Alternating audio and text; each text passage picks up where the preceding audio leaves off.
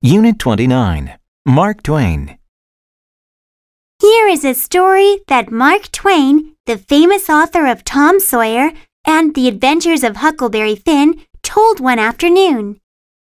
Years ago, I was on a train leaving New York. There were too many people, and the sleeper train was full. I asked the young man at the ticket office if I could have a room in the sleeper section of the train. He answered rudely, "No." I left feeling quite angry. As I was getting on the train, I saw a man watching me. He watched me for a few minutes. Then he spoke to the conductor in a whisper. Immediately, the conductor came over to me.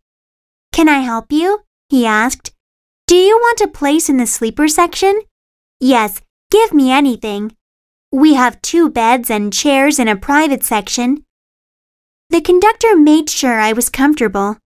Then he said, "I'm so proud to have you on this train, sir." "Oh, who am I?"